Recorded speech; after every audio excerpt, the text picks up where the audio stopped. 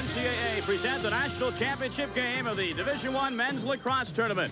From Byrd Stadium on the campus of College Park, Maryland's University of Maryland, it's the Johns Hopkins Blue Jays taking on the defending national champions from Syracuse University. And a pleasant good day, everyone. I'm Tom Mees, and in just a few moments, two of the most tradition-laden programs in college lacrosse, the Johns Hopkins Blue Jays and the Syracuse Orangemen, will have at it. But how do they get to today's national championship game? Well, a couple of days ago, Syracuse took on the University of Maryland in one of the men's Division I semifinals. And early on in that game, in fact, before the game was 2 minutes old, the Gait brothers had an impact. First, it was Paul Gait with the first of 3 goals on the day, giving Syracuse an early lead. Not to be outdone, his twin brother, Gary Gait, added 5 goals and 2 assists as the Orange romped over the homestanding Terrapins 18-8. No wonder after the game, head coach Roy Simmons had a right to flash the #1 side and feel confident entering today's game. In the second semifinal yesterday, Matt Panetta's third-quarter goal brought Johns Hopkins into a 5-5 tie with North Carolina. And a few minutes later, Greg Kelly's goal gave Johns Hopkins the lead for good. The result, a 10-6 win and a date for Coach Don Zimmerman's Blue Jays in the finals today against Syracuse University. Back here at Byrd Stadium, I'm joined by our expert commentator, Leif Elsmo. And Leif, you talk about offense in college lacrosse, you have to begin with Syracuse. Well, Tom, Syracuse says we play the game the way it should be played, and they certainly do. Wide open, a lot of transition, a lot of shots. And that's led by a dynamic quadrant of 4 players. And the two you really have to focus on that revolutionized the game the last 2 years are the Gait brothers, Gary and Paul. Gary, of course, with the air Gait shot last year. Paul, equally as good, only one small notch down in the stats. These two guys are a focus. They play on the same unit, Tom. That means if you put Pietramala on one, the other's going to be open. You mentioned Pietramala. We're speaking of the first-team All-American defenseman at Johns Hopkins, Dave Pietramala, in company with goaltender Quint Kessenich. If those two play at the top of their game, Johns Hopkins got a shot. Well, they start at the top of the game. They're Division I All-Americans, the best in the game. Pietramala and then Kessenich behind him. But there's only 2 of them. They're going to need 3 other guys to cover the full roster that Syracuse has. But those 2 guys, no question about it, critical that they have the best game of this year. Revenge could be on the mind of the Orangemen today. Their only loss of the year, the season opener, by 1 goal at Johns Hopkins. What will happen today in College Park? We'll be back to find out in a moment.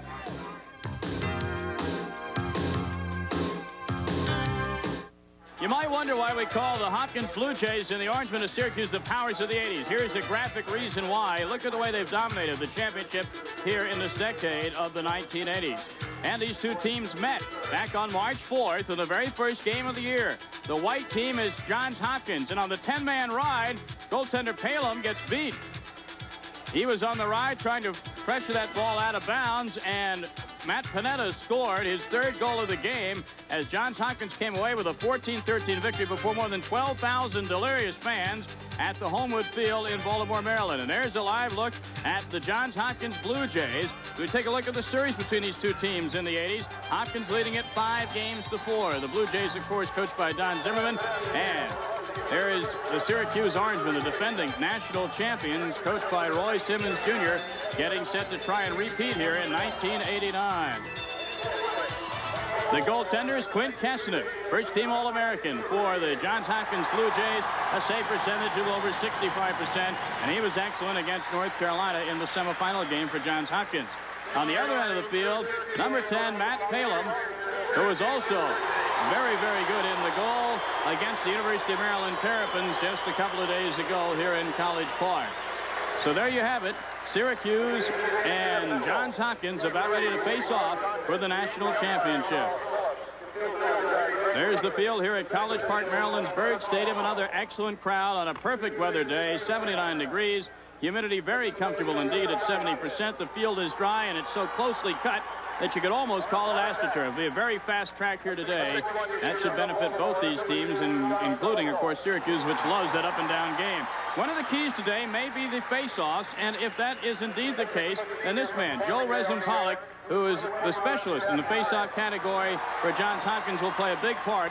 As you see, he won 14 out of 19 face-offs against North Carolina. Leif Elsmo, he will be one of the key men we'll watch for the Blue Jays today. No question about it. 75% against Carolina. That is unheard of. He was dramatic in that game. He'll have to be equally as impressive here. He did face off against Pratt Syracuse earlier this year, but that was the first game of the season for Syracuse. They feel that was not indicative of how good this team is as we look at Roy Simmons. They feel that Pratt has seasoned himself and he's ready to face off against Don Zimmerman's Joe Resin-Pollock.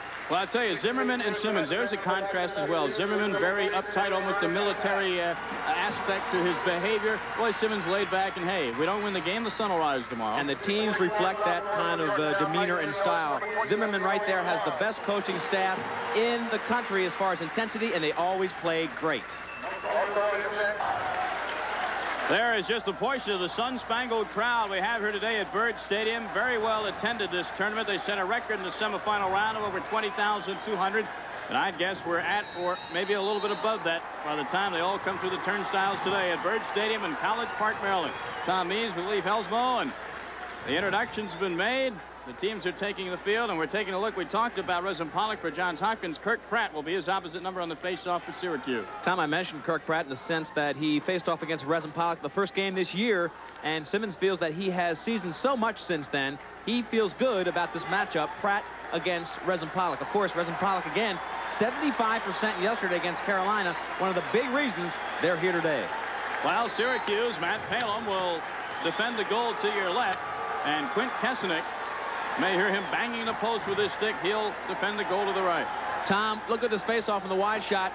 Syracuse may be the only team in the country to use their normal midfielders. The Gait brothers are on the wings. That's thinking all offense. Everybody else uses a long sticks pole, and Hopkins is no exception. The face-off between Pratt and Resin-Pollock, and it's controlled by Kirk Pratt of Syracuse, and here come the Orangemen. Pratt hustling into the Hopkins zone. You see the matchup right away. Pietramala is taking Gary Gait. I feel Paul Gait, this will open the door for him to have a big day today. And Paul Gait wanted to take the shot. Can't get away. Now he does and scores. Just 19 seconds into this lacrosse match. Paul Gait. And it's 1-0 Syracuse. All right, two guys of star quality on one midfield, and this is what happens. Gary Gait being occupied by Pietramala. Double team against his great brother, Paul. And Paul comes in, beats two players, shoots right-handed. They said he doesn't have a right hand, Tom. He shot one there, and he beats the first team All-America. Watch this. Two guys he beats, and then shoots right-handed, which is almost unheard of. They say he's all left, he's all left. Great opening move by Paul Gait. And the other man was bothering Gait, or trying to bother him from taking that shot, was Brian Volker, but Gait beat everybody, and it's 1-0 Syracuse. Pratt, Resin-Pollock again fighting with the faceoff, and Pietramala picks it up for the Blue Jays and passes long back to Kessenich, his goaltender. Part of their control game, and that's why Pietramala's in on the faceoff. He'll control it, bring it back, and now they work into a controlled situation on offense. You won't see Johns Hopkins be very frenetic with the ball, will you? Well, you know, they can be, and that's the misnomer. They will not be frivolous with it on the defensive end of the field, but they can run with anybody on the offense. They'll take everything you give them. This is Jeff Ime with it on the right wing. Being pressured outside, so he'll pass back to the middle to John Wilkens. Matt Palumb banging his stick against the post. Rod Hextall in hockey, but in lacrosse, it's very, very common for the goaltenders to do that, to know where they're oriented at all time, to know where those posts are, those pipes. Wilkens with the ball. He's a big gun out there in the midfield. A tremendous left-handed shot. Being bothered there by Phil Schluter on defense. Double team now, man open. It is Wilkens. If they move the ball, he'll be open. It's Kelly. Brendan Kelly, the team captain, falls to the turf, no whistle. Johns Hopkins fans wanted it, but Syracuse comes up with a ground ball. They could have gotten it too, but the referee didn't think so. Nice hustling play by Syracuse, and Hopkins would have moved the ball quicker. They would have had a good shot. McCabe recovered it for Syracuse, and a dangerous play near the crease area, but Kessenich recovers the loose ball and gets quickly up to Kelly. Again, they'll pattern that offense to a slow down, more of a control situation. And that can lull a team to sleep, because if they get the opportunity, they'll step up the tempo. Well, the old strategy, as long as my team's got the ball, your team can't score. 19 seconds it took one of the Gait brothers to score. Paul Gait scoring to open it up, and it's 1-0 Syracuse. This is Rob Herzing behind, 34, playing defense. He's a long sticks midi playing against the attack of Jeff Ime. Ime tries to get around him, has the shot, and the save is made by Palumb. A nice low shot by Ime, but Palumb is ready for it. Hopkins got the matchup they wanted. They are so good at exploring these matchups and pulling out what they need to get. They got Ime against the long sticks midi, inverted the midfielders with the attack, got the matchup, and a good shot. Palumb came up big. You have a look at the Canadian connection, and boy, they put up some numbers this season, or what? 8 less than the entire Hopkins team. Hopkins not known to score a lot of goals. They need to keep it close to single digits today. Behind the net it is now to number 42, Tom Marecheck. Marecheck, this is Zulberti, number 11 with it. Zulberti holding it in his right hand. And Zulberti loses control due to the checking of Billy Dwan, but he gets it right back. In front, it goes with a shot that goes wide from number 14, Greg Burns. Out of bounds, it'll stay in the position of Syracuse. Good break for Hopkins. That was a sensational rocket shot low that just missed the 6x6. That's 36 square feet. He was a little bit to the right as we look at Zimmerman. Had that been on goal, I think that would have been goal number 2. They're moving the ball beautifully. And the second matchup we've got to watch is Billy Dwan of Hopkins against the great player Zulberti right there with the ball. Marecheck to Zulberti, back to number 22. That is Gary Gait. And still Pietramala matched up on Gary. And this is Paul Gait, number 19. He'll be matched up against Brian Volker. That's the one they can exploit, I feel. And Dumpson, Rodney Dumpson, the other member of that attack line, got off a quick shot, but Kessenich was equal to it. Dumpson got off a good shot, but there you go. Your number 1 Division I All-America right there. Kessenich is sensational. The Blue Jays, Billy Dwan at the center of the field. Careful not to go offsides, gives to Resin Pollock.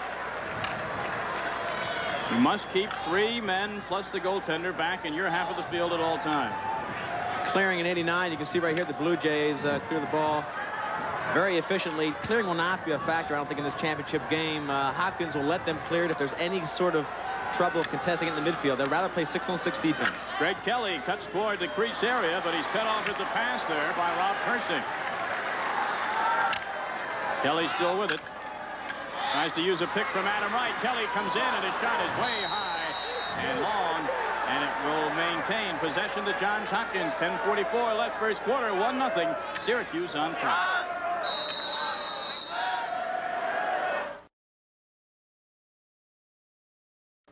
Matt Panetta ties this game up at 1. He came from behind the net. Tom, no surprise here. This is what Panetta, 6 feet 195. He's the leader. He's the guy to go to. He's only a sophomore, but he can really stick it. He's a finisher, and he's going against Mark Stouffer. He's a second-team All-America from Syracuse, and Stouffer's a position player. Stouffer won the first battle early in this game. That was the second time that the great Panetta got the ball. He came right in, made his classic move, spun, and got a good shot against Palumb. 1-1. 10:38 left to play here in the first quarter. Syracuse scored 19 seconds into the game, and Johns Hopkins has just tied it up at 1. Pollock gets it over to Pietramala. Pietramala comes in. He's all alone by the defense, and at the last minute, a nice check there by number 22, Gary Gait, forced him to lose control. Gary Gait's got the best wrap check in lacrosse, and he made it work right there. Palumb behind the net, got it away to his teammate. That's Gary Gait again with the ball. He plays the full length of the field, and this field, incidentally, is the full dimensions allowed in lacrosse, Tom. 110 yards long, 60 yards wide. Almost like a Canadian Football League field. That ball bounced right off of Pietramala. He did that so effectively yesterday against Carolina. You've got to shoot it around him. He will not only play tough defense against you, he'll block the shot, saving Kessenich the problem. Gary Gait got it back for Syracuse. Out in front to Paul Gait. He winds up and scores. Paul Gait is Syracuse a 2-1 lead. This is the matchup I was really afraid of for Hopkins because, again, Gary Gait's getting the attention. Paul Gait, there's not much difference between Paul and Gary. Gary just gets the press because of the alley-oop shot last year, the air Gait shot. Here he is, wide open. Look at the soft defense on him. Dwan tries to slide over way too late. And when you've got the shot with the velocity of a Paul Gait, Tom, you don't have to come in and get right on top of the goalie. You just crank up. You've got the full 36 square feet. You pick your corner, and he made it work. And Greg Burns credited him with a nice assist on that goal.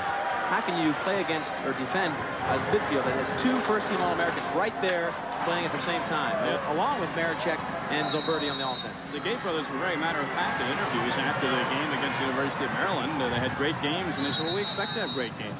We're pretty good players. Another reason I looked for Paul to have a big day today was because in the first matchup this year, Tom, Gary had 3 goals, but Paul was scoreless in that first game, and I'm sure in his own quiet way, he's going to make up for that.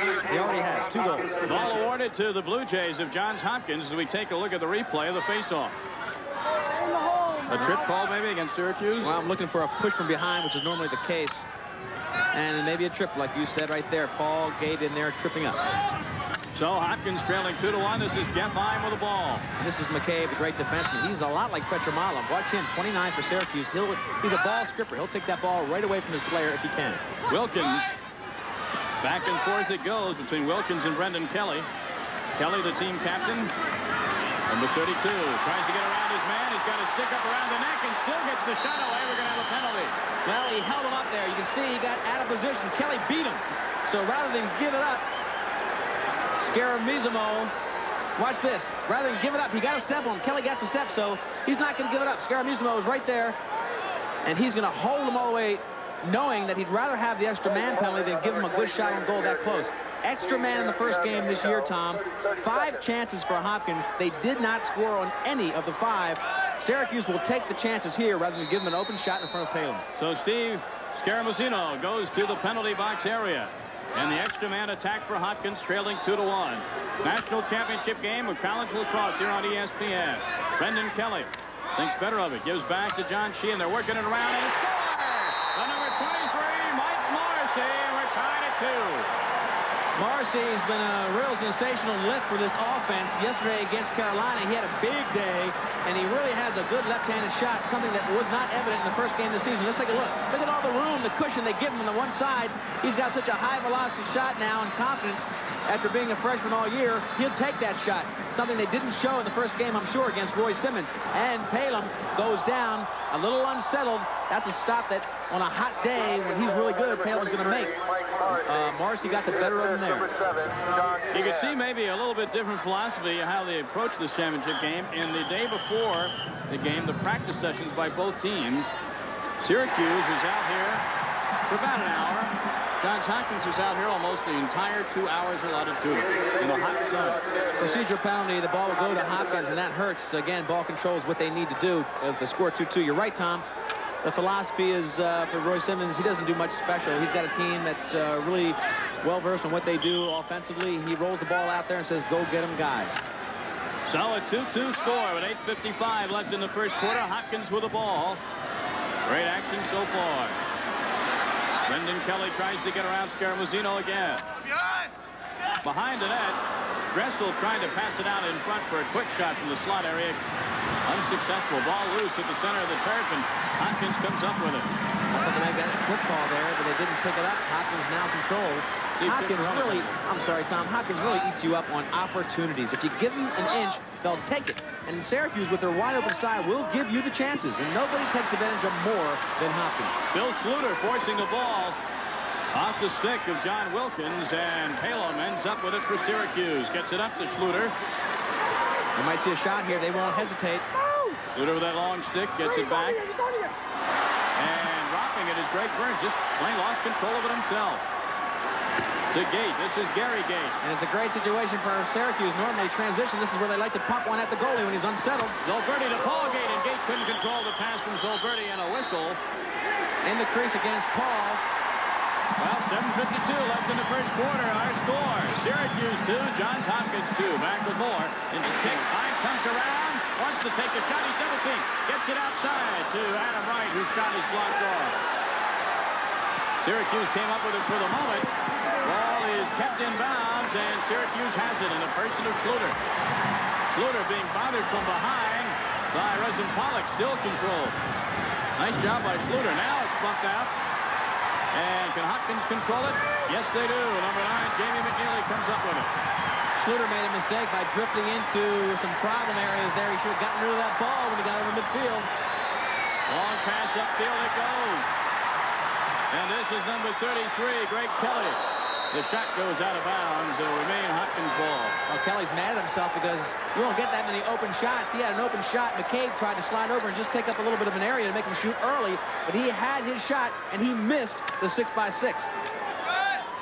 Well, they say any shot on goal is a good shot, but if it's not on goal. Now watch the room they give him. He's got a cushion. McCabe just comes in there and tries to play 2 people, and the shot was wide to the right. He wanted that left pipe. He was well off. Shot is a score for Johns Hopkins, Matt Panetta. He came around and just, almost like a basketball player taking a hook shot, rode up on his defender, got some leverage, and fired it home. Normally, when you shoot from this high, the goalie's got to make the save because you can't shoot but in one area. Watch him go against Stouffer. He'll go away from Stouffer, go high, and that's where Palumb has to assume he's going to go high with the ball. He can't go low with the ball because he's shooting from an elevated position. You got to hang that one on Palumb. He should have come up off his toes a little more and snuffed that ball out. The first lead of this lacrosse match for Johns Hopkins in this game And Coach Zimmerman very animated on the sideline. Palumb a little bit rocky here. A lot of shots going in on him, and the defense has to help him out. They did in that case. Stouffer again driving Panetta up and out in the air, and Palumb has to come up a little bit higher and harder. Johns Hopkins won the championship 2 years ago. Last year, Hopkins did not make the Final Four for the only time this decade. Last year, of course, Syracuse won the title at the Carrier Dome against Cornell. Tom, 5 in a row, face-off-wise. 5 out of 6 for Hopkins, and they are on a roll with ball control. Adam Wright sprints up the left wing. He's checked, so he'll get it back to Resin Pollock, and he'll set up. The other thing that happens with ball control against a thoroughbred team like Syracuse is that it frustrates you, especially when you start getting behind a little bit. You want to do it all now. You want to run now, and you start getting out of sync. Resin Pollock bothered a bit in there by Dan Wyman, and Syracuse comes up with a loose ball. With it is Dan Cahey. Cahey double team, gets away from it smartly. Cahey, a junior from New York, 6 feet 193. He made a sensational play to come in there and break up that pass when it initially went to his player. And he's being aggressive. That's what Roy likes to see. He really doesn't change too much as far as philosophy. He wants to run and gun, open up the Jets. Now, let's go back to another big stat for the game, Tom. Shots. First game against Hopkins this year, Hopkins outshot him 50-33. Simmons wants about 55 shots against this team in order to win. Bonacci with it now. Has an angle, then has it disappear on him. Gets it back to Earl Hall. Stay tight. You can hear Kessenich maybe calling out the signal. He'll control that defense. They're playing defense just like you are there. With your back to the goal, he'll tell you where you are. Hall with a shot. Kessenich down and makes the save. Low shot by Hall. Kessenich to save, and here comes Billy Dwan, who played very well against North Carolina. He's having a great year. That was the second midfield in. The Gates were taking a rest, and that's why a guy like Hall gets a chance from out front. They're cutting off Zulberti. Ine gets by McCabe. Ine closes in. An open net goal for John Dressel. Matt Palumb gambled, came out and tried to slide and knock him down, and the pass came very weakly, but he knew he was going to get his clock cleaned and just dropped it out. Watch Ine. He knows he's going to get his clock clean. He just dribbles it out in front. Dressel picks it up. Nobody in the net. That's that gambling, frustrated style of Syracuse when they get behind. They want the ball. Palumb lost that battle. And again, Hopkins, you give them a little bit of a crack like that, you make a small mistake, and they will eat you up. They take advantage of all mistakes. Roy Simmons Jr. has called a timeout for the defending champions from Syracuse. The underdogs, Johns Hopkins 4, Syracuse 2. Back with more in the first quarter in a moment. Custom to trailing, although it's very, very early in this lacrosse game. Johns Hopkins leading at 4-2. Joe Resin-Pollock did a great job in the faceoff. This guy is the unsung hero of the Hopkins team. Hopkins just does all the fundamentals right. They do for every year they play the game. And he is a big example of what they do to make the full team work to the one goal of winning. Still no control on this faceoff. Pietramala has his long stick in there trying to get it for Johns Hopkins. Still no control. Finally, still no control. And coming up with it is Matt Panetta for Johns Hopkins. And now Syracuse has it. This is Gait. This is Gary Gait. In transition, that's where he likes to be. This is Paul Gait coming down the slot to score for Paul Gait. Resin-Pollock stood there, couldn't do anything about it. Paul Gait has the same explosion on his shot that Gary does. That's his third goal of the game. And the only difference here against other games is that he's getting the opportunities. They're watching Gary. Gary brings his ball down, gets all the attention, and then it comes back to Paul. No attention on him, and he rifles a shot in. He's having a great start. 3 goals. Again, nothing in the first matchup of the year from Paul Gait, Tom. He's looking to make amends on that. He's holding his team in close. From Brentwood Bay, British Columbia, the Gait brothers. And for those of you who may not know, lacrosse is actually the formal national game of Canada. Hockey may be the most popular from coast to coast in that country, but lacrosse is Canada's national game. The Gates were really surprised when they found out that the United States had teams on the East Coast playing the game. They thought they were special. Paul Gates' pass intended for Marecheck goes out of bounds. It'll be a turnover to Johns Hopkins. Checked out by Jamie McNeil. He did a nice job checking the stick of Marecheck as he came across the crease. There's Paul Gait. Right now the score, Hopkins 4, Paul Gait 3. He's doing a whale of a job keeping his team in the game. And you can bet that Gary Gait will get on the scoreboard more than once before the day is over. And don't forget Tom Marecheck, who is second in goals on the team. And then, of course, Zulberti, who leads the team in points. Kessenich with it for Johns Hopkins. Hopkins has done a nice job, as you pointed out, Leaf, before the game. They'll take advantage of every single mistake. They may not be the flashiest team in the world, but you just can't make any mistakes against them. Well, I don't think you get many people arguing with the fact that Syracuse has the better people. A little bit faster, a little bit stronger, a little bit quicker, a little deeper on the bench. But that doesn't matter. Hopkins will play you tooth and nail and not make mistakes. It's a team game. Nobody plays it better than Hopkins. Now, some pressure against the goaltender, Kessenich, so he takes off with it. This is Quint Kessenich. They got a 4-on-3. They'll have to slide. He may take the shot. No, he uses it to Dressel. Dressel to Panetta. Panetta! Oh, just wide. Oh, the crowd loves it when the goalie takes off. Well, he did the right thing. They gave him the opening, and now they went all the way down 4-on-3. A flag on the play, and maybe offsides. We'll see. No, they're waving it off, I believe. Yeah, official said he just dropped the flag. No penalty. Came down 4-on-3 as we look at Roy Simmons. He's a little bit concerned, but not much. I'll tell you what. No team can score in streaks or has proven that they can score in streaks with the explosive character of Syracuse. If you're within a goal or two, they can make that up in about 60 seconds. John Desko, he played in the 79 game down here at Maryland.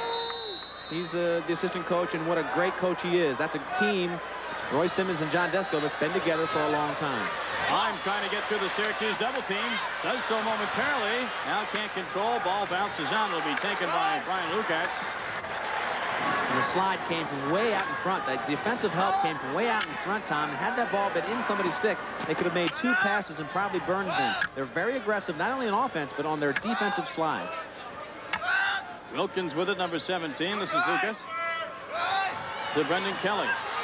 Back to Brian Lukacz. Lukacz loses it momentarily. I'm trying to get it. Couldn't do so. And Syracuse, Pat McCabe comes up with it. Pat McCabe is as much like Pietramala as anybody on the field. That'll be a slashing call. They'll get a continuation. They'll get a shot if they can maintain control. Scaramuzino still with it up the field for the Orange. Pass in deep. And a backhanded shot of the shot behind the back attempt by Earl Hall goes awry. He couldn't control the pass, but Syracuse now will have the extra man attack. Earl Hall was trying to imitate the Canadians. No reason to do it.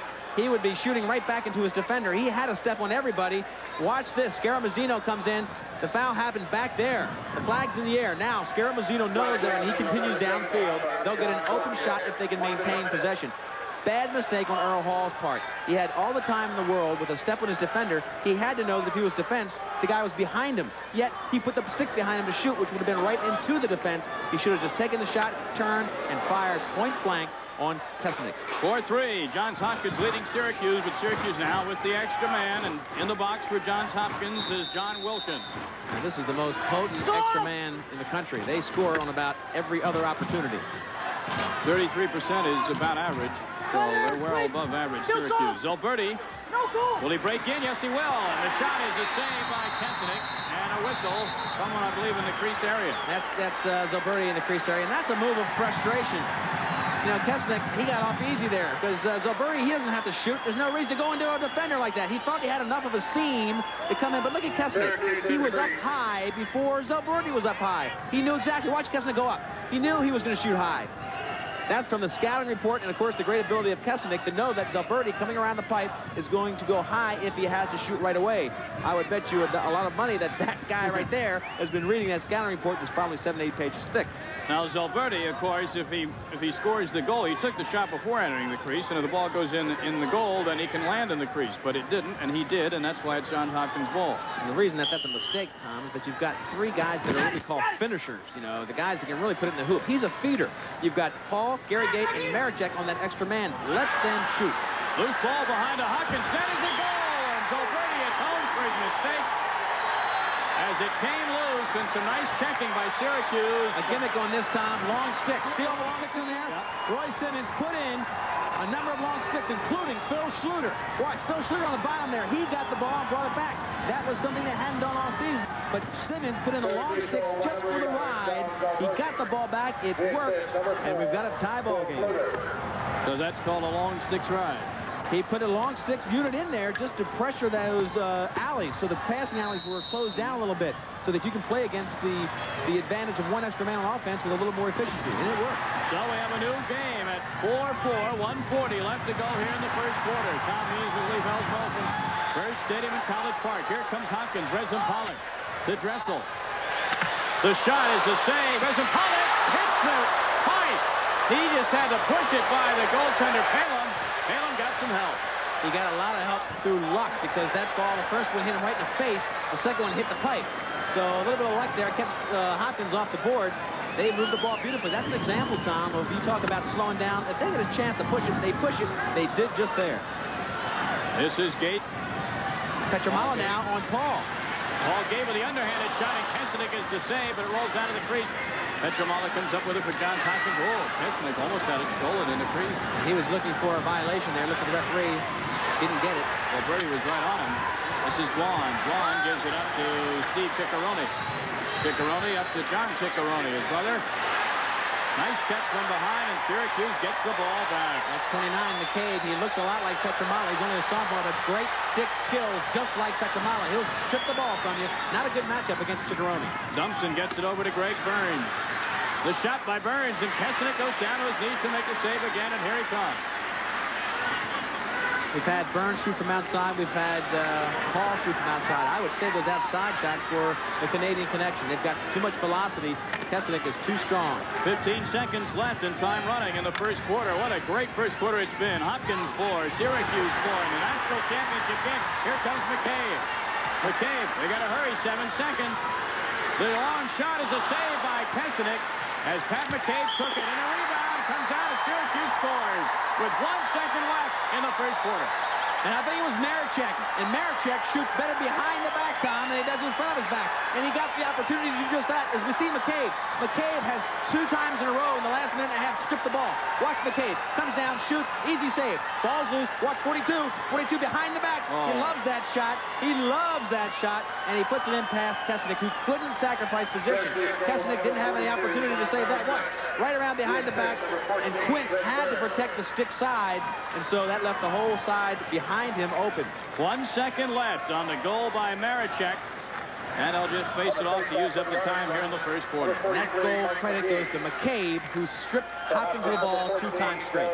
That's the end of the first quarter of play with the score. Syracuse 5, Johns Hopkins 4, and the fans love it here in College Park. We'll be back with the second quarter action in just a moment.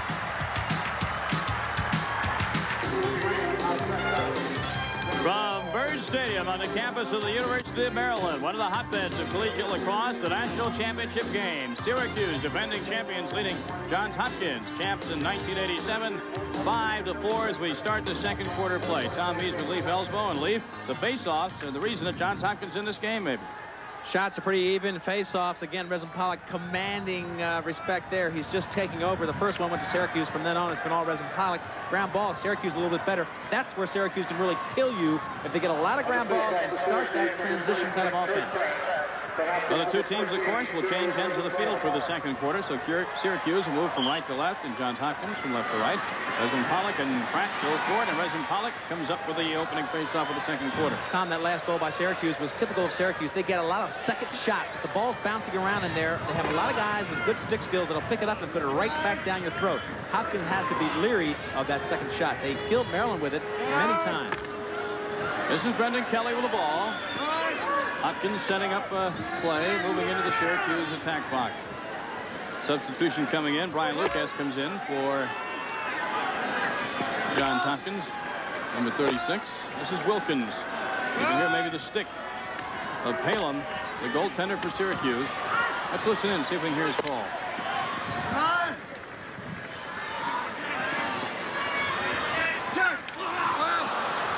You can see he's giving out signals like a traffic cop to his defense, and that time, fortunately for him, the shot did not reach him.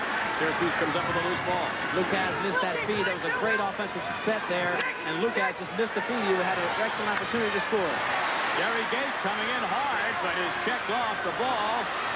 Still loose, and Syracuse comes back up with it. Gary has to watch. He doesn't press. He doesn't have to score for his team to win. Just move the ball. Paul Gait looking for his fourth goal today. Swings and sways and slides, and Kessenich gets the save. Isn't he impressive? He comes in. You know, Tom, they talk about the Gates can't be that good because they only have one hand. They only play left-handed, just like Marecheck. You don't need an offhand when you can shoot and pass with the accuracy they do behind the back. The behind-the-back move becomes your offhand. Boy, Kessenich with some nice work, saving the ball from going out of bounds and starting the clearing play for Johns Hopkins. Fundamentals. This team, again, we'll say it a lot, but this team does not lose any battles in fundamentals. 5-4. Syracuse on top. They'll settle things down now. They want the right personnel in there.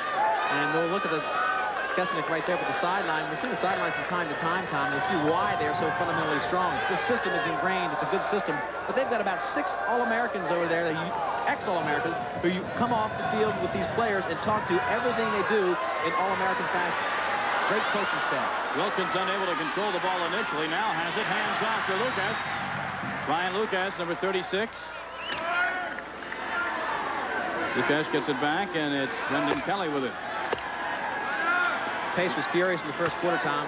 Kelly into Imes. Bounce shot is wide. That was another chance. They've had 2 chances in a row that they could have put the ball in the hole, and they've missed both of them.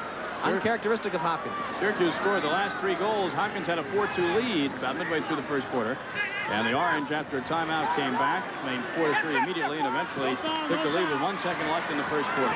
Gait, Zulberti, and Marecheck, the 3 that made the big difference there with the scores. Both teams slowing down, Tom. The heat of the day, it's a lot hotter out there than you might imagine. Even though it's a cool day, that field reflects heat like an AstroTurf field would. And both teams now slowing it down a little bit. That racehorse start tired out both teams.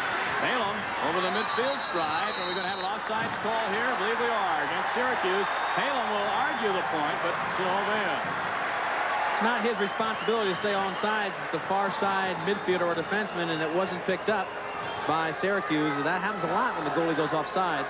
Doesn't happen a lot to Hopkins because, again, fundamentally, they just don't make the mistakes. But a team that likes to run and push will make that mistake a lot of times when the goalie pushes upfield. So the ball will go over to Johns Hopkins, trailing Syracuse 5-4 as Roy Simmons Jr. looks on. This field, very, very fast. As I said, they actually mowed the grass as if it needed any mowing prior to this championship game.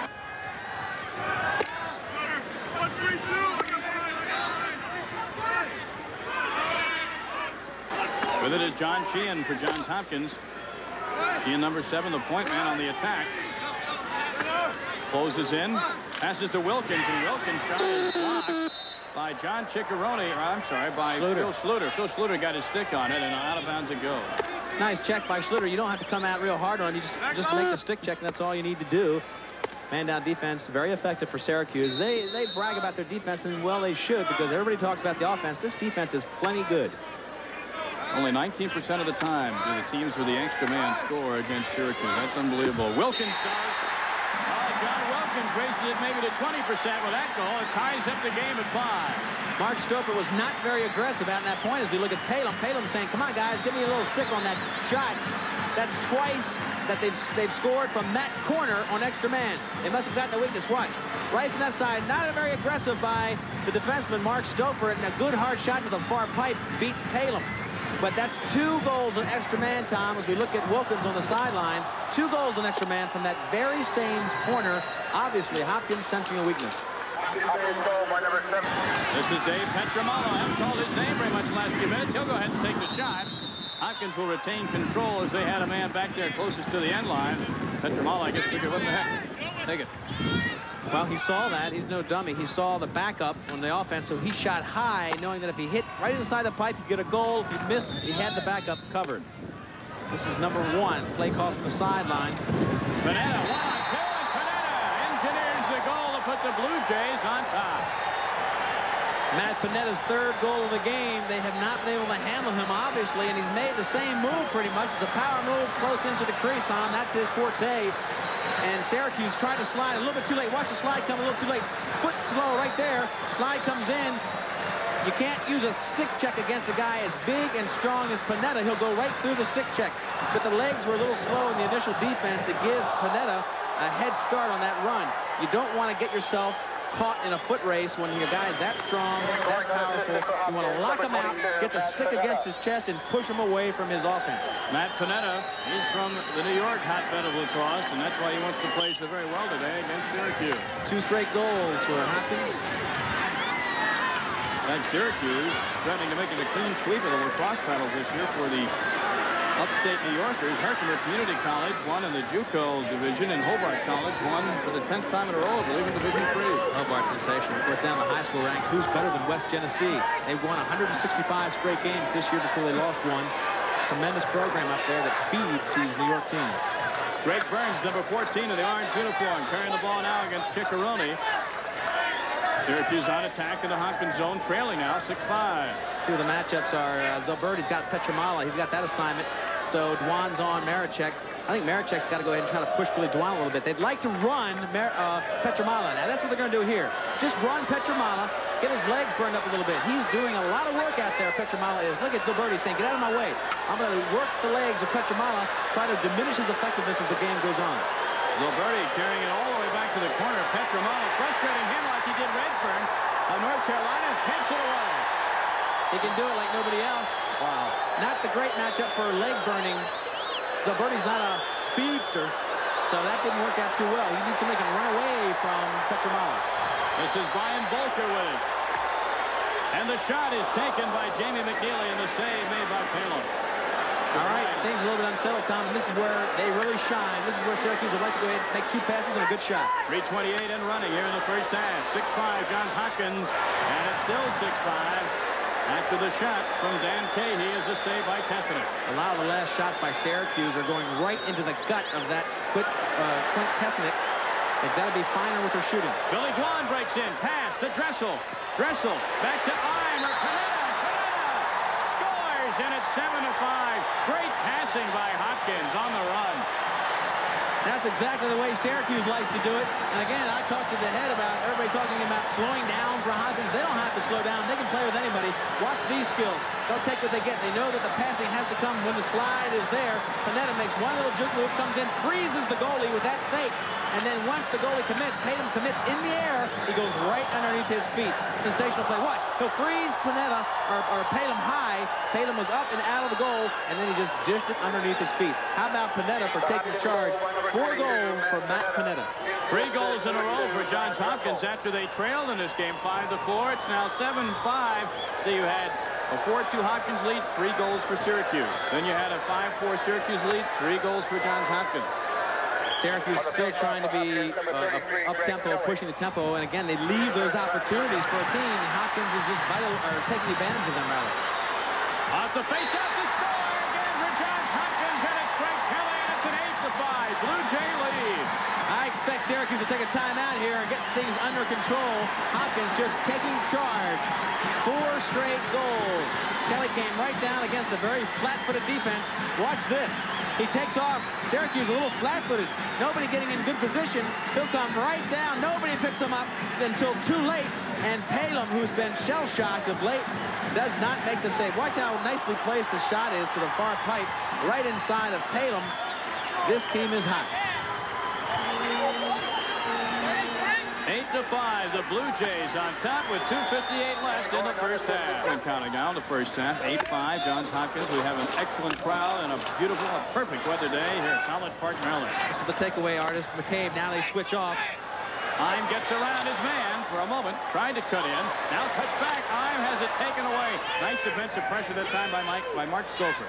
Stouffer picked him up on the slide. He got bumped off. McCabe had him initially, and Stouffer almost got his legs tied up again underneath him. He's not as mobile as McCabe. Bob Persing with it for Syracuse. Pietramala on him. Both are trying to cut off Paul Gait and not getting the ball. Now he's open. You got to give it to him. Paul Gait running for the ball. Give it up, or you're going to be in trouble. Finally. And Gait controls. 1:20 and counting. Syracuse just wants to stem the tide here, maybe get a goal or 2 before halftime. What a great first half by Hopkins. Unbelievable. You don't feel like they're dominating. All of a sudden, you look up, they're 3 goals ahead. Paul Gait working against Brian Volker. Gets it back to Gary Gait. Against Pietramala. And this is Rodney Dumpson. Against the short stick. Dressel. Russell. Everybody else has a long stick out there, Tom. Dressel has the only short stick, so that's an advantage for Dumpson. He could take that, trying to get a good shot. Zulberti being bothered. Zulberti with a nice pass for Marecheck, who couldn't control it. And the right idea, Kessenich, he's checked off the ball. Nobody in the goal right now, Tom. If they can make 2 passes, they're going to have an easy shot. Now he is back. Kessenich back with 33 seconds and counting in the first half. Loose ball finally picked up by Paul Gait. I think they're cutting out a little too fine. You've got guys like Paul right there who can shoot hard from outside. There he goes, and a score! Paul Gait, he just wound up and fired a cannon shot into the net. Well, that's exactly what I mean. Why bother to be too fine when you're got guys in there with cannon shots? Let them take the cannon. There's Zimmerman. Just hoping they could get a little stick on him. Watch, the ball comes out, finally controlled by Paul Gait. He'll come over and say, give me that ball. He comes in, a soft defense on him. He says, hey, I can shoot from here. He's got a tremendous high-velocity shot from there. Nobody picks him up. Wing, though, right past the shoulder of Kessenich. And with that kind of velocity, you've got to get the ball in his stick and let him take those outside shots. You know, if I'm the goaltender, I just duck when I see him wind up for that shot. You hardly even have time to duck. You stand there, and by the time you're worried, the ball's behind you. 24 seconds left in the first half. These great goalies like Kessenich, of course, love that matchup. 4 goals on 7 shots. Not a bad percentage, huh? Face-off controlled by Johns Hopkins. Pollock, and a whistle. Johns Hopkins coach Don Zimmerman pacing the sidelines. 16 seconds left in the first half. His play will be back on. Hopkins in control. This is Matt Panetta. Matt Panetta will start the offense. I suspect they're going to look for a slide, and he'll pass the ball, and somebody else will take the shot. Panetta running his man into a pick, coming back the other way, loses control of the ball with 3 seconds left, and that'll do it for the first half of play. A little bit of rough play right down there in the crease area. Johns Hopkins into the field, but no penalty, and we've reached the end of the very entertaining first half. The underdogs, the Blue Jays of Johns Hopkins, lead the defending national champions from Syracuse. Johns Hopkins 8, Syracuse 6. The second half is just moments away, so stay with us here on ESPN. To College Park, it's the men's Division I Lacrosse Championships with Johns Hopkins leading Syracuse 8-6 at halftime. I'm Tom Mees with Steve Elsbo. And Lee, let's take a look at the stats from the first half of play. And you'll see that Johns Hopkins is doing a very good job, especially in the area of face-offs, and that leads to ball control. Quite a shocker. Ground balls, you can see, is dead even. That controls the tempo of the transition game. Face-offs dominated by Hopkins. Shots a little bit on the Hopkins edge, and of course saves. Kessenich coming up big time. Extra man, both teams real effective. Nobody's missed yet. Now, the nation's #1 lacrosse fan is in attendance here today at Byrd Stadium. Vice President of the United States, Dan Quayle, whose son Tucker, we understand, is a high school lacrosse player in the state of Virginia. He's here taking in the action today. Just saw Dickie Dell, the coach of Maryland, and he's looking at his son as a pretty good prospect. All right, we hope the Vice President enjoys what he sees today. As we look at the Syracuse bench, a new feeling for them. First time they've ever trailed entering the third quarter of the season. On the other hand, Johns Hopkins, in the meeting of these two teams back on March 4th, held Syracuse scoreless in the third period. It was 3-0 in the third period of that first matchup. I would definitely say this third quarter will tell us a lot about the mental attitude of the Syracuse team. We talked before, Tom, about how will this team react if they're behind. We don't know, but we'll find out. Brad and Puck to start the second half. Still a fight for it. It is out of bounds to whom? And they are pointing toward Johns Hopkins. And that was Gary Gait on the side again. I've got to say, as we look at Coach Simmons, Gary Gait looks a little lethargic to me, Tom. He doesn't have the intensity. He's sort of playing, going through the motions, waiting for something to happen. This guy makes things happen. They need Gary Gait to step up and start playing with his brother. So Johns Hopkins controls the ball to start the second half, and this is Jeff Eim working against number 32, Mark Stolfer. Eim gets a pick, but Stolfer gets around it. Pick was from Panetta. Eim will have to pass off. Panetta with a great first half. They've switched now, put McCabe against Panetta. Brendan Kelly shot to save. McCabe is more of a, right there with the ball now, McCabe is a takeaway player. He'll strip a player, and Stoffer is more of a position player. They started with Stoffer, the position man, against Panetta. Panetta got 4 goals. Now you've got McCabe, the better athlete, the quicker stick, matched up against the fabulous Matt Panetta. Palumb with the ball. Passes out to his left to Pat McCabe. McCabe, long pass intended for Andrew Boland. He gets in, he's on the run. Here comes Boland. Didn't play too much in that first half. You're going to have to get some fresh legs in. There's a lot of heat out there, and both teams really burned up in the first period. Marecheck's pass intended for number 19, Paul Gait. Misconnects, and here comes Hopkins. This is Dressel. Dressel's got Eim on his right, takes the shot, and the save by Palumb. It's out of the crease area, but scooped up by McCabe. Palumb's a good goalie, not a great goalie like Kessenich, so he's got to come up with some great saves in the second half. Gait behind the back, and the shot's a goal by and give the assist to Paul Gait with a nice behind-the-back pass to Burns. Paul Gait is having the game of his career, quite possibly. And this is the Canadians behind the back. They don't have a right hand, but they don't need one. Right behind the back, that's as good as having an off hand right into the stick of Burns. And that made Kessenich go from the right pipe to the left pipe right here. Now Kessenich is moving from the right pipe to the left pipe. Right by the time he gets there, that rocket shot finds the mark.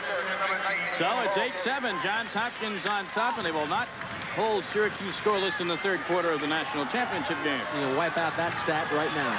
13:30 left to go in the third quarter. Tom Means and Lee Felsbo from College Park, Maryland.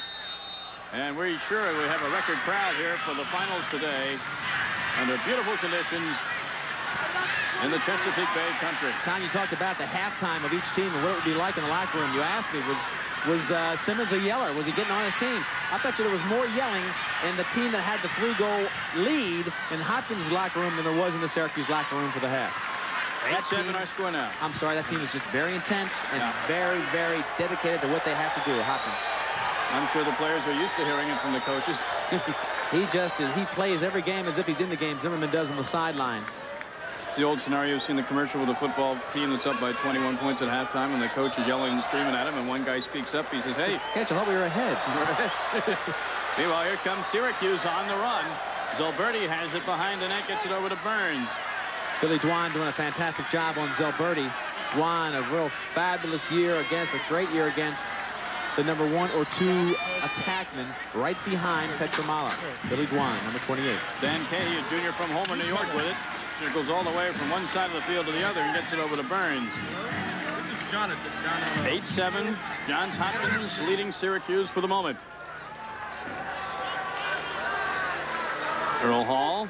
Pietramala right there against Marecheck. Marecheck's really been frustrated this game. He has not been much of a factor. Got the 1 garbage goal, but he wants the ball a little bit more than that. Greg Burns wants to cut in. Good matchup against Ciccarone. Zulberti's open for the moment, has no shot. Dwan will not let him rest. That's Billy Dwan's strategy. He will go ahead there and beat him, try to take the ball away. And now Syracuse with possession of over 1 minute on the offense. That gets to be on the real long side for Syracuse, not for other teams, but this is a long series for them. Earl Hall looking. Passes back out to Cahy. Gait brothers taking a rest right now. This is the second unit. They'd like to go ahead and work the defense a little bit, loses the ball. They'd like to have Marecheck, when he does get the ball, go ahead and run Pietramala a little bit, much like Zulberti tried to do in the first half. Tire him out. Burns with it behind the net. Ciccarone on him, trying to force him wide, and does so. Burns wants to turn back the other way and get a shot away, won't do it. Center back. Zulberti in front, and a score, number 1, Joe Bonacci. Joe Bonacci is a transfer from the Naval Academy right over the horizon. He's no stranger, good talent, and you can tell right now, Tom, that Simmons told his players, slow down a little bit, get the good opportunities, and we can beat this fantastic goalie, Kessenich. And there you go against Vocal. He came in, a beautiful feed from behind from the great Z, and right in next to Kessenich, 2 goals in a row from the Orangemen. So Joe Bonacci's first goal of the game ties it up at 8 with 11:01 left to go here in the third quarter, and they love it here in College Park. Tom, again, the tempo, the one thing I can guarantee you was talked about in the Orangemen halftime was that, look, you don't have to rush, you don't have to score in the next 30 seconds. Calm the ball down enough for you to get your good shot. You guys are good finishers, you can score, but give yourself the opportunity with some good shots. Ball goes out of bounds, and it will be possession to Syracuse. Coach Zimmerman of Johns Hopkins protests, but to no avail. All right, a real good series here to start off the third period. One that we all know is the Achilles heel. Watch the hidden ball trick. Watch, this could be the hidden ball trick. Both Gait brothers standing together.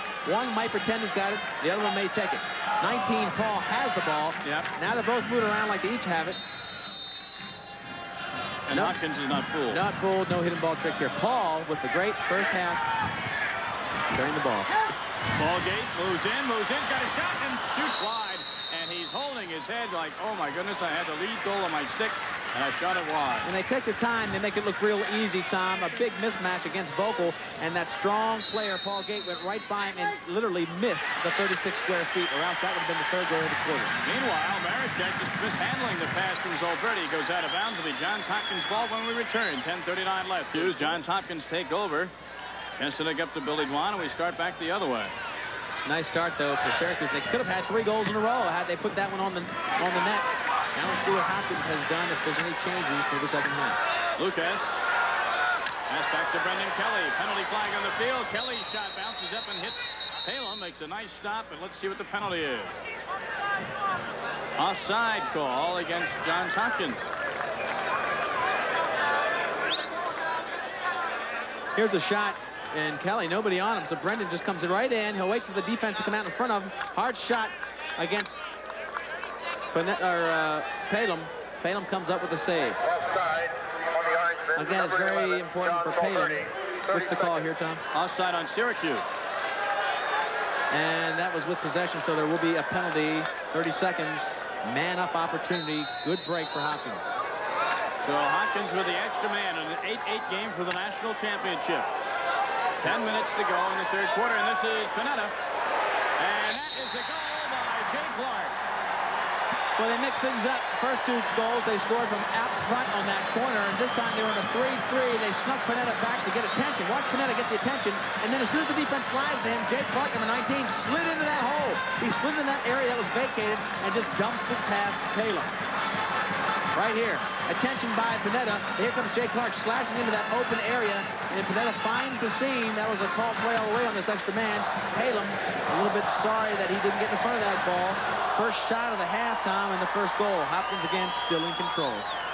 And the extra man pays off again for Johns Hopkins just seconds after the penalty was called. Team that was absolutely worthless in the first game against these 2 teams. They were 0 for 5 in the first quarter extra man. They are on fire this game. And number 43, Mike McGee, who came in for Pratt late in the first half after the dominating face-off by Dressel. Now he is controlling for the Great Orangemen. Gary Gait with a number 22 cuts inside. Pietramala gets the shot away. Pietramala bothered him enough, however, to put the shot off the mark, and a whistle. I believe we're going to have an in-and-out call. In the crease by Gait. Gary came in so close. He was really banking on all or nothing. He was banking on getting that goal. He knew he was too close. Tried to pull back, but Pietramala gave him a little extra push. There's Gary Gait. He needs to wake up to put this game ahead as far as Syracuse fans are concerned. I haven't heard much from the Gary Gait, the great Air Gait of the twin brothers. Yeah, he had that shot in the semifinals last year against the University of Pennsylvania, and Quaker goalie is probably still wondering where the heck that came from. Electrified the crowd. And Tom, the amazing thing was he didn't do it once, he did it twice. Once is amazing, twice is, as my daughter would say, more than amazing.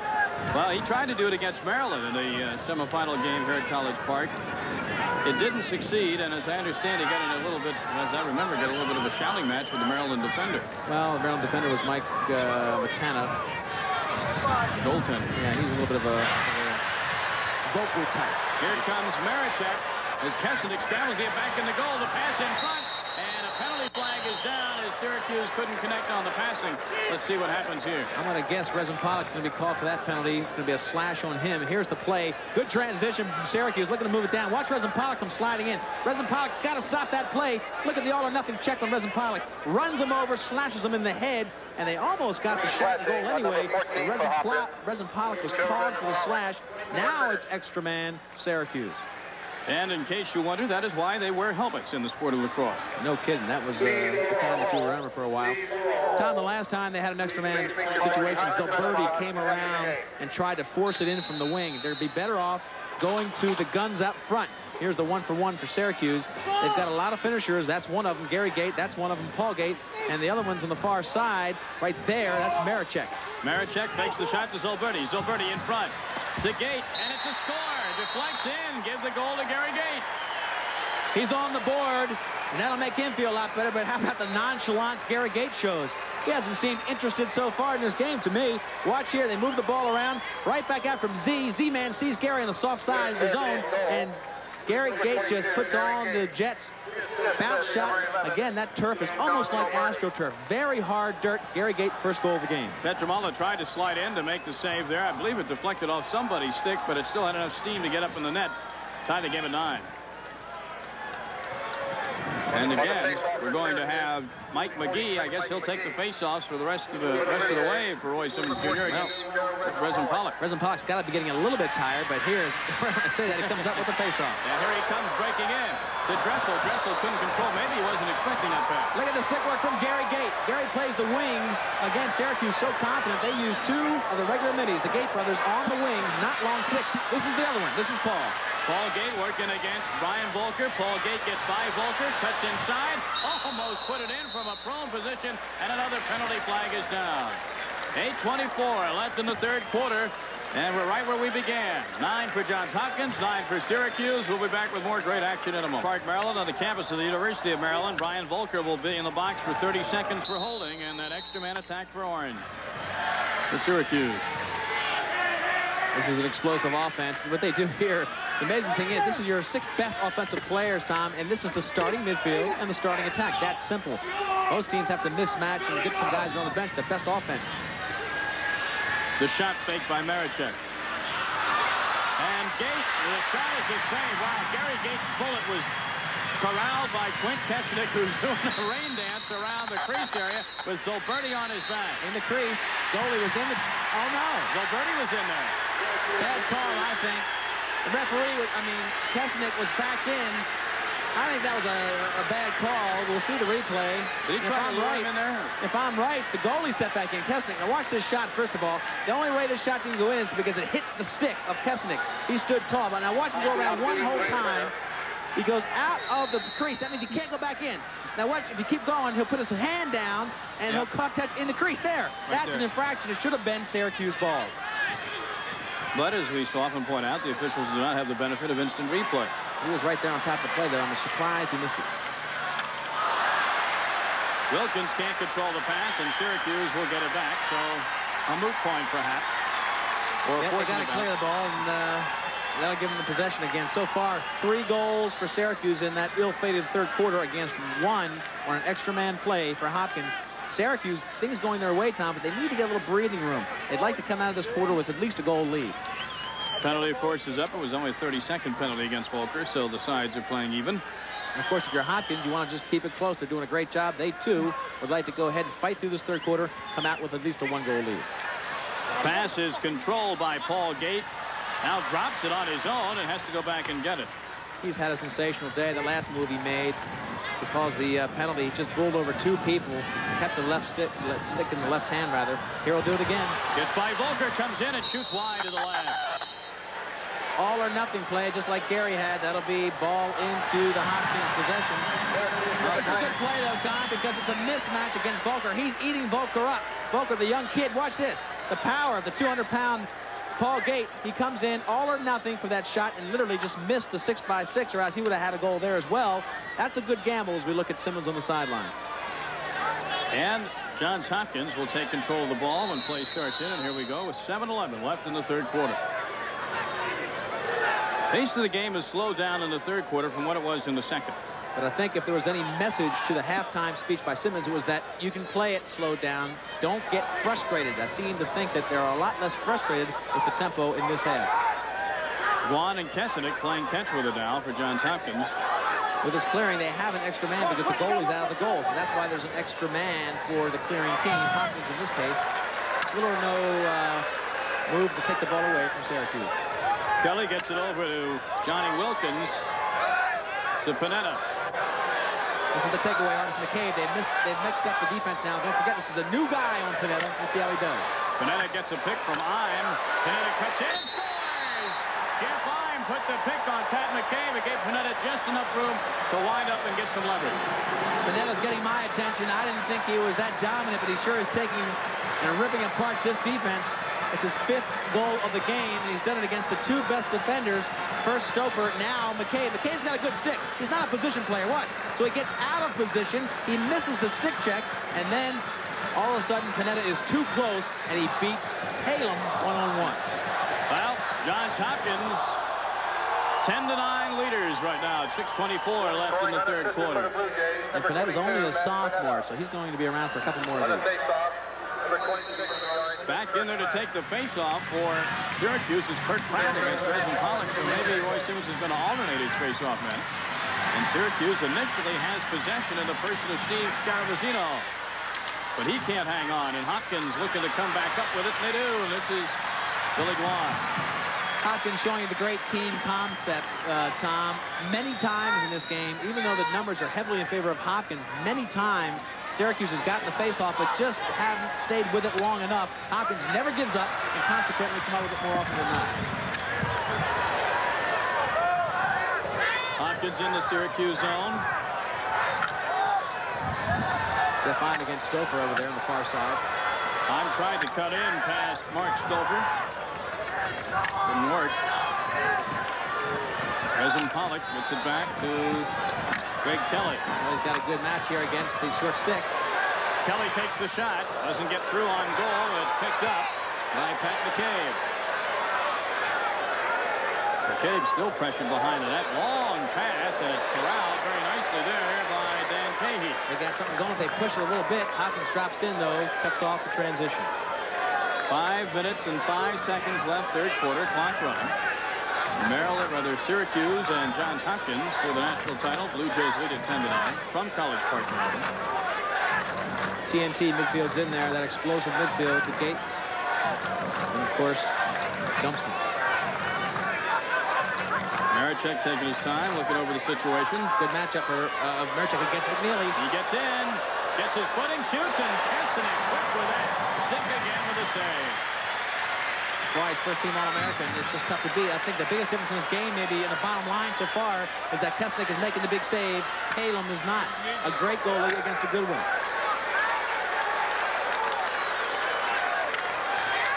Johns Hopkins with it.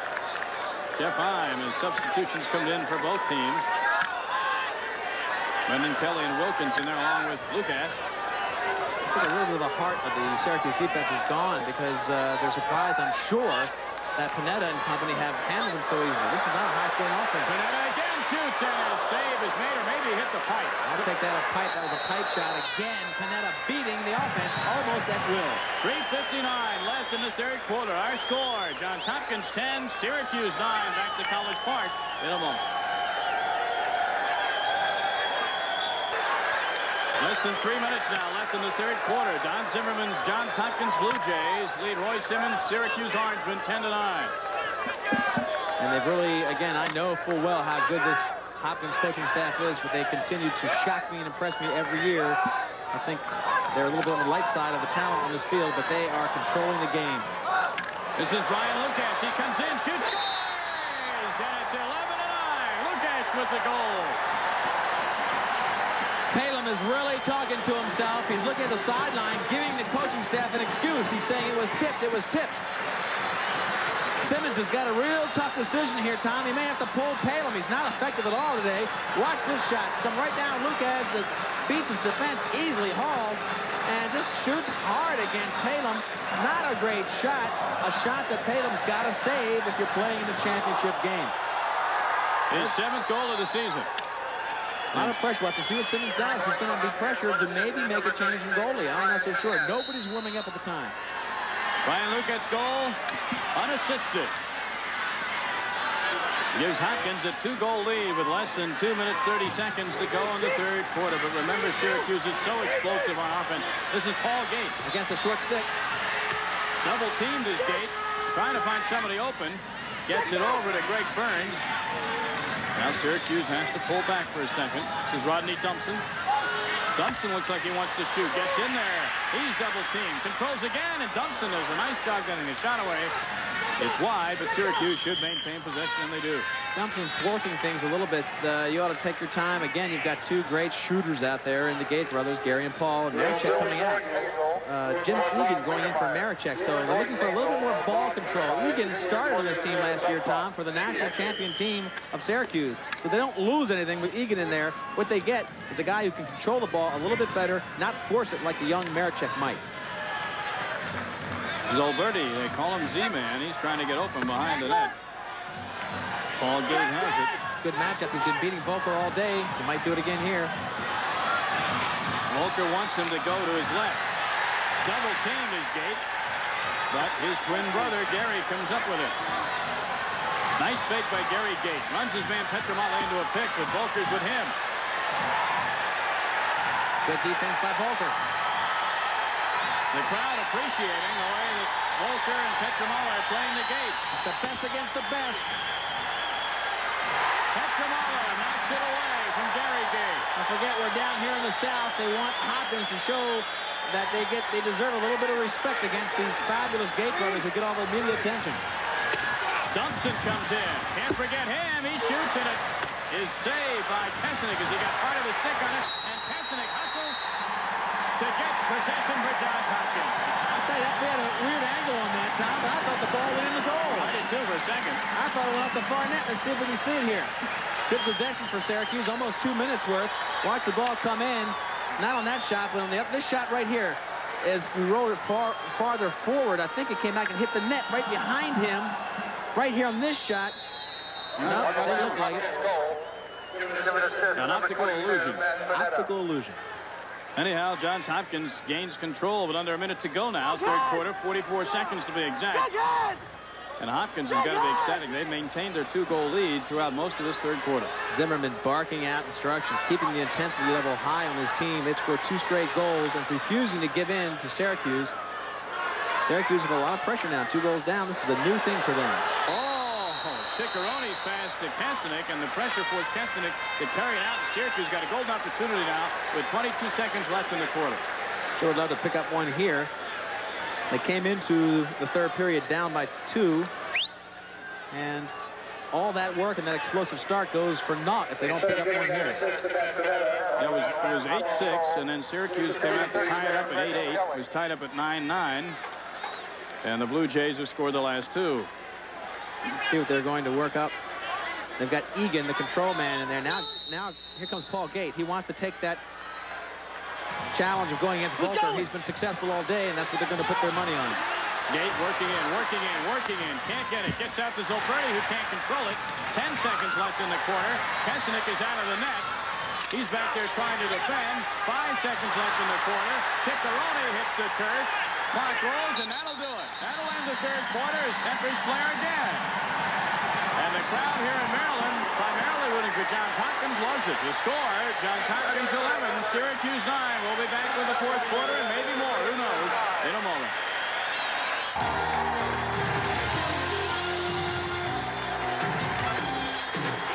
Welcome back to Byrd Stadium on the campus of the University of Maryland in College Park, and the fourth quarter of the national championship game of college lacrosse Division I. The Blue Jays of Johns Hopkins 11, Syracuse 9. Tom Means with Lee Felsmo, and there's a look at the stats, Lee. Hopkins doing a great job of keeping Syracuse away from their transition game. Ground balls now moving into slightly in Syracuse's favor. Face-off still Hopkins with the edge, but not as much. They've made a change there, and this gentleman, number 43, Mike McGee, has pulled it back to within reach for Syracuse. I tell you, when you look at shots overall, the big number that Roy Simmons wanted, Tom, was 55 shots. He thinks in the first game they only shot about 30 times. He needed 55 shots. They're not on that pace. Gait is on the run, and getting the shot away is Gary Gait. Kessenich got a piece of it. It's out of bounds. They're on 30 shots so far. They have shot 30 so far through the third period. So that's a little bit less than what Roy wants. He wants more shots. So if they crank it up here, they feel they need to shoot again 55 times to beat the great Kessenich. And there's Roy Simmons Sr., the father of the head coach of the Orangemen of Syracuse. Back to action on the field. Jim Egan. To Zulberti. In front. The shot. The quick one by Dumpson is a save by Kessenich. He stays with the ball so well today. Beautiful job against a nice feed and go. And here's Paul. Paul Gait. Kessenich helped block that one off with his defense. Volker has really gotten himself together. He got beat so easily by Paul early on, but staying right with him, doing a nice job. Tickeroni and Volker helping to clear the ball for Johns Hopkins. Tickeroni wants to pass it. Goes back to Kessenich. Hopkins has this game right where they want it. It's been a great game. It's been a great game. And ought to get the government seal of approval with the vice president here today. I think everybody's happy. Look at the crowd. It's going to be a record crowd, I can tell you.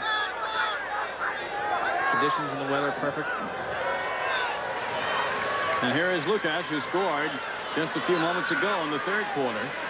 Pass into the zone of Syracuse to Russell. Russell gets it to Eim.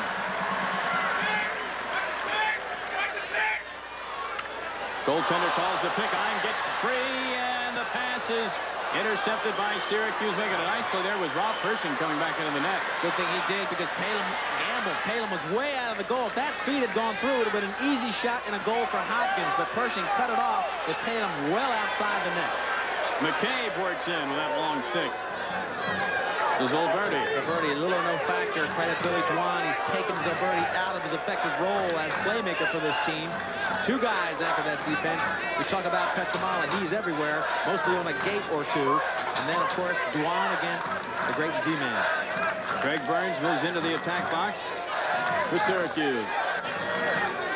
They might be trying to exploit this, Tom. Burns, who's a pretty good player, against Ciccarone, maybe the number 3 guy on the Hopkins roster as defenseman go. Burns played nicely by Ciccarone. Down he slips, and Ciccarone looks to take control of the ball. Burns is back up to get it, though. Nice play to Burns to Dumpson. He scores! Rodney Dumpson touched the margin to 1 again, 11-10. What a game. Rodney Dumpson, pretty much a guy who carries the water for the Gates boys. He really sets up all the plays, does all the legwork, and Rodney's in the right place here. Good hustle by this team, with Greg Burns losing the ball at first to Ciccarone, help from Paul Gait, and then Burns pushes it out, gets control. Now he's looking. He sees Dumpson all the way across. Dumpson takes 1 step and puts everything he has behind it. A nice hard shot. Rodney Dumpson's goal brings the Orange of Syracuse back within 1 with loads of time left. 12 minutes, 29 seconds. And face-offs again. Mike McGee in there. He's been effective. Whistle, illegal procedure, the call, and the ball will go to Syracuse. Rezum Pollock started moving and trying to get an advantage physically there, and started moving before the referee blew his whistle. Since McGee came into the game, Syracuse has won 7 out of 9 face-offs. Big tactical move by Syracuse and Simmons and Coach John Desko putting McGee in there, and it's paid dividends for him. Syracuse threatening to tie the game now, with possession trailing by 1, but a nice job by Brian Volker against Paul Gait. However, Gary Gait scoops it up. Hopkins fans wanted a penalty. Instead, they get a tie game. The goal by Gary Gait. There's the most dramatic player in the game. Just when you think he's out of sorts and maybe no factor whatsoever, he puts on a show and makes a dramatic shot, extending himself all the way. What's this? Volker, tremendous defense, but Gary Gait says, hey, I'm going to get myself into the game. He feels pressure from Pietramala, so he leans inside the pressure, dives flat out, and drops it underneath the Kessenich's legs. What a play by Gary Gait. Not many guys can do that. And a goal by Gary Gait negates a penalty that was going to be called on Johns Hopkins anyway. So we've got a brand new tilt. We're tied at 11 with 12-13 left. Fully extended, fully extended. That's the man, Gary Gait. 2 goals. He's coming on strong in the 4th quarter. And another face-off. Looks like it will be controlled by Syracuse, but no, Rezum Pollock rushes back to get it, but he was beaten on the initial play. And that's happened how many times today? Hopkins just doesn't give up. If Syracuse would stay with it for another 20 seconds, they'd get a lot more. Pass almost intercepted by Zulberti, and it will be, I believe, Syracuse ball. We have a timeout on the field, 11:56 left. Back in a moment. And inside 10 minutes, each team still has their complement of 2 timeouts that they can use. And if we go into overtime, each team, I understand, will have an additional timeout to use in overtime. Sudden death, 5 minutes. They switch each 5-minute period and go for the first goal, takes the win, if it goes that long. Well, earlier this year, Hopkins lost his last regular season game in double overtime to Towson State. Marecheck's open. If they find him, now they slide over and get him. Wilkens, he was open for a moment. It's Marecheck with the ball now. Wilkens is on him. Back out to Gait. Gait is tripped up by Brendan Kelly, and here comes the flag. Brendan Kelly literally took him off his feet, and that'll be a penalty. A good chance for Syracuse to get the first lead they've had in a long time. Well, Paul Gait, that may be a good penalty, because look at him. If he gets by his man there... that's literally a trick. That was one of the most flagrant trips I've ever seen. But you're right, it could be a good one. Rather than have Paul go one-on-one with Kessenich, give him a chance to go ahead and do it in a power play situation. Wasn't much chance, though, not to make that call. He just literally stuck his foot out, took down Paul Gait. I looked for the penalty flag. I didn't see it initially. I still raised my eyebrows. The flag was so high up in the air, it took a while for it to land. One of those 20-yard tosses. Yeah. So Gary and Paul Gait, Marecheck, and Dumpson and Zulberti, along with Burns, all inside the attack box in the extra man situation for Syracuse. We're tied at 11. Canadians will kill you, and that's all finishers. And there's Zulberti! Zulberti with a shot and a goal. They scored. They They say he wasn't in the crease area when he took the shot, and Syracuse got the lead. Zulberti sensed that Hopkins was playing the Canadians tough. He felt a little seam. He came in. He faced his wingman the whole way as if he was going to pass it. Now watch. He'll fake like he's going to pass it back out. Then he'll inside roll, dive out, and lay it into the upper corner. Beautiful play by the Z-man, who really wants to be effective in this game. Look at the inside roll. Extends himself all the way. And then right away, Kessenich's crying. He was in the crease. No dice. Good play by the Z-man. And his footwork was excellent that time as Zulberti kept himself out of the crease until the shot was taken. Of course, he landed in, but it doesn't matter. The ball was in the goal, and the Syracuse Orangemen have the lead, and a whistle off the faceoff. McGee's in there again for a face-off against Pollock, and it's going to be a penalty against Pollock for procedure. McGee, totally effective. Maybe the single reason that this team is in the game against the Hopkins team at this point. He's got the possession for the Orangemen back to Syracuse. Don Zimmerman can't believe it. That's the second time in a row Pollock's been called for illegal procedure. Oh, wait a minute. Now they changed the call. They're going to give it to Hopkins. Wait a minute. They're going to call a bench call here. What's happening here? We have might have been a substitution, illegal procedure on the bench after that penalty for some reason. And now they give it back to Hopkins. Whatever the reason is, for sure, it's going back to Hopkins. This was on the face-off, and there was a call there before the face-off. Like, for instance, when the whistle blows, the procedure there normally is that he moves too soon. And as we look at Simmons, a little bit disgusted on that call. He's got a one-goal lead, though, and it was the Z-man, the leader of that defense, or the offense, rather, the captain, the senior, who got the go-ahead goal. Brendan Kelly with it for Johns Hopkins. 12-11, the Blue Jays trail now. Stouffer back on Panetta, and they're going to put all their chips on Panetta. The guy's got 5 goals. Panetta wheels around. Wants to go to his left. Gets it clear, shoots it wide. But I'm is nearest to it. Blue Jays will retain possession when we return. 8:09 left to go. Fourth quarter, and Johns Hopkins has the man advantage offense. Bob Smith is in the box for a minute for an illegal body check right as that whistle sounded. You got to slide and pick up Panetta. He's been too dominant, and he slid and really just knocked him off with the cross check. That cost him a penalty. This will be the first shot, Tom, of Hopkins in the 4th period, and we're halfway through. They haven't taken a shot in the period. That's correct. That's unbelievable. This will be a test, though, for Palumb. He's got to come up big. Wilkens, the bounce here, was nowhere near the goal. Hopkins will retain possession. 7:40 left to go in the 4th quarter. And the Orange still leading by the slimmest of margins at 12-11. Panetta, this is John Sheehan with it. Sheehan to Wilkens. Crisp passing, the shot taken quickly there by Mike Morrissey. Loose ball picked up by Wilkens, and Hopkins will start it again, still with the extra man. Sheehan the bounce here. Maybe caught everybody, including his own team, off guard. Loose ball in front. Syracuse gathers it up. Credit the defense. They literally body blocked the last 2 shots by Hopkins. Never got to Palumb.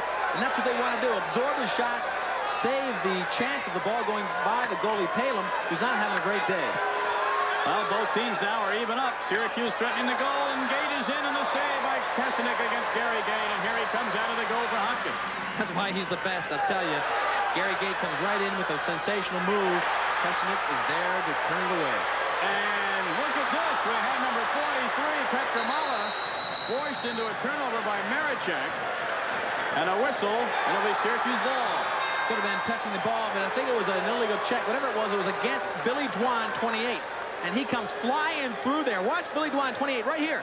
He comes flying through, assuming that Egan's going to pick up that ball, or rather Burns, and he's going to have to knock him down with all the force he can muster. Burns didn't connect with the ball. Consequently, the penalty was on Billy Dwan. 6:44 in running, and time becomes more a factor with every tick of the clock. Back to Paul Gait. He's the guy that has done it all day, and that's the matchup they like. He wants to clear out. He wants a little room. Here comes Paul Gait into the zone whistle as he gets a pass into the crease area. Warding off. Tough call. They're being very tough. Very tough against Syracuse. The call was warding off on his offhand. They feel you can hold your hand up and protect the stick, but if you flail it up and push away the check attempt of the other team, that's a warding off call, and that's the call against Paul. It was an obvious move, but one that has not been called yet today. Could be a big swing call in this game should Johns Hopkins come down and get the tying goal. 2-goal cushion against Hopkins. That's what Syracuse is looking for, and Hopkins refusing to relent.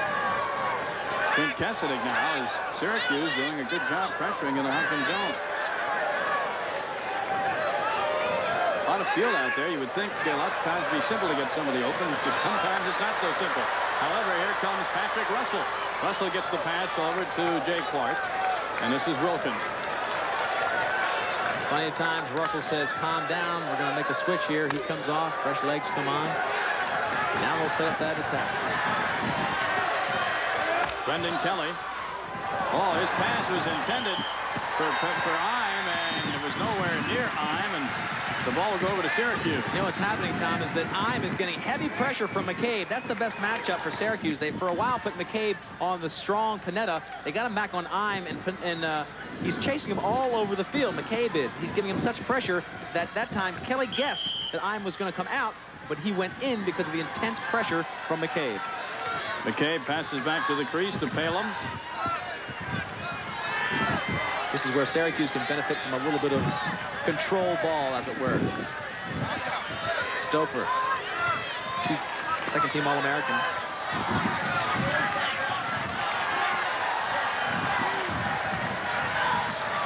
And here comes Palumb up the field for Syracuse. The clock running, 5 minutes, 10 seconds and counting. Paul Gait calls for the ball, goes to help out Palumb. They don't want Palumb to go too far and control that ball. Now the offense has it. This could be a back-breaking goal if they can come up with it. Paul Gait taking his time there, pressured by Brian Volker. Here comes Gait. Gait is open in the crease now. He'll take a check and have to pass it off to Dumpson. Dumpson winds up, shoots, scores! Rodney Dumpson, the biggest game of his life right here. All the attention is going on the Gates. And so when the slide manufactures itself, there he is, Dumpson all by himself. Watch this, Gait getting a lot of attention, double team, triple team. He sees Dumpson, he dishes it over to Dumpson, who takes the bad pass, makes one move, and fires the shot for his second goal, I believe, of the day. Second goal for Dumpson. And 16th goal of the season. And Paul Gait, I think, is 4-2 on the day.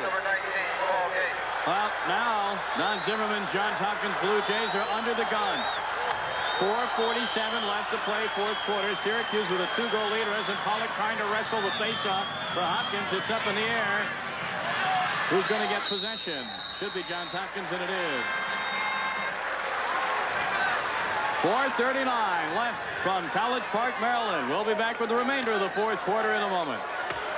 Has eluded some of the Z-man, he had control, lost possession, and this could cost his team. 2 minutes, 10 seconds left in fourth quarter time. Syracuse leading at 13-11. The Orange will repeat as national champs if they can hold that lead for another 2 minutes. Wilkens, point blank, scores! And Palumb never saw it. Well, that goes all the way back to the other end of the field when Z-man, Zulberti, the captain of that offense, lost possession, and the ball came down. There was no way they should have given the ball back to Hopkins so easily. It ended up like this. Wilkens with a great move to the left hand. He's a natural left-hander, and that hard shot found the left pipe. And Palumb's looking around for somebody to blame, but as great as he was the 2 shots before, that's the way he's played most of the day. And that's not up to the championship caliber. I got to tell you, I thought he was screened that time. Rodney had one of his own defenders blocking his side. Well, he could have been. Maybe that's why he was holding his hands out to his side. But the ball did come back to the near pipe. A little bit confusing. Resin Pollock fighting for it. And Pietramala comes up with it for Johns Hopkins. 2 minutes left to play. Pietramala checked off, comes back with it. Crowd in a frenzy here. 1:50 left and counting. 13-12. Syracuse leads it by a goal. And we go back to where Zulberti gave him possession, and Hopkins will jump on every opportunity you give them, and they're jumping on this one. This is the biggest, obviously, the biggest defensive test and the most important for Syracuse. Much of the crowd here at Bird Stadium standing is Brendan Kelly. Controlled. Back out to Wilkens. Wilkens had the goal a moment ago, breaks in, has it checked off. Nice play by Syracuse, Steve Scaramuzino. And McCabe comes up with it for the Orange with 1:20 left. Scaramuzino, the veteran, the senior, who really was looking forward to this game to be his swan song, his championship out of lacrosse collegiately. made a sensational check there, Tom. Stripped the ball of Wilkens after Wilkens had scored to bring it to within one. Record crowd of 23,893 for the final game. The weekend total 44,156. Breaks the prior record by some 13,000. We're under 1 minute. It's in the hands of Gary Gait. He's got Volker to run with. Timeout called by Syracuse. Not wanting to make any mistakes here with 48 seconds separating Syracuse from their second consecutive national title and fourth in the 1980s. And we'll be back right after these commercial words. Don't go away. 13-12, Orangemen on top. Maybe is underway. Syracuse trying to hold that one goal lead. They've got the ball, and this is Greg Burns. They just got to keep possession and keep it out of the way of those accurate sticks from Hopkins. There they do. They want to put it in the hand of the Gates, and it's Gates against Pietramala. That's your best matchup. Pietramala. He strips him of the ball, but Gait, does he have the presence of mind to get it? It's still loose. 27 seconds left. Looks like a face-off at the center of the field. Who's going to get it? Dumpson and Johns Hopkins fighting for it. It's still loose. Hopkins controlling. Well, actually, nobody controlling. 15 seconds left. Here comes Hopkins and a whistle. We heard a whistle with 12 seconds left. And a timeout. Hopkins had control. That's what happened. Panetta. Another terrible mistake by Syracuse. They kept giving the ball back to Hopkins, and Hopkins will take advantage of it, and I guarantee you they'll get a good shot on goal. All the pressure is on Palumb. There you go, 23,895. Largest crowd ever, and this eclipses the record last year, of course, at the Dome in Syracuse. And a year from now, we'll be at Piscataway, New Jersey, Rutgers University. The Scarlet Knights will be hosting in that beautiful grass field there. But that's next year.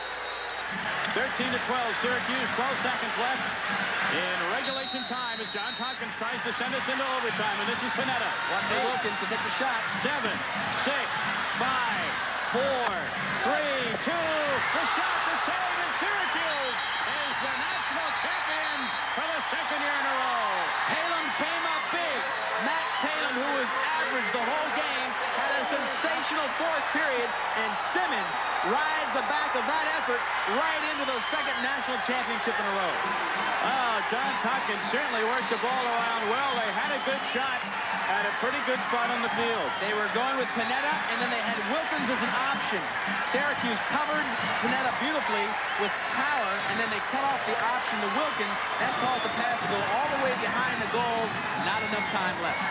They got the shot away with a couple of seconds left, and Roy Simmons Jr. getting a hugs and congratulations from his hard-working Orangemen of Syracuse. There's it. You wanted a motion from the Gates. There we go. Let's take a look at the last 5 seconds of the national championship game again. All right, Panetta starts it. He's the guy that's done it all. He was pressured. He didn't have Wilkens as an outlet, so he had to go all the way to the soft side. The feed came in. They actually got the pass into the crease, and it was Palumb who made the sensational save at the last moment after Hopkins got the shot. They did get the shot they needed, as we expected. Syracuse came up big. You got to pat Palumb on the back. All right, your final thoughts as we see Syracuse very, very happy. Johns Hopkins despondent, but a great effort here in the national title game, Lee. Well, Syracuse certainly deserves it. They are head and shoulders the best team in the country, but I can't help think again of all the credit that team should get. Hopkins, the coaching staff there, to me, gets an MVP award for this game. They prepare this team like they do every week to the utmost of their ability. Syracuse, again, a fitting champion, one of the most dynamic and glorious teams in the history of the game. Well, on March 4th of this year, Johns Hopkins beat Syracuse 14-13 in the first game of the season for both teams. They meet again for the national championship late in the month of May in College Park, Maryland, and Syracuse wins it by 1 goal, 13-12. You can't get much more even than that. Congratulations to the national champions again, the Orangemen of Syracuse. For Lee Belsmo, I'm Tom Mees. Thanks for being with us these 3 days of great lacrosse. We'll see you next year from New Jersey.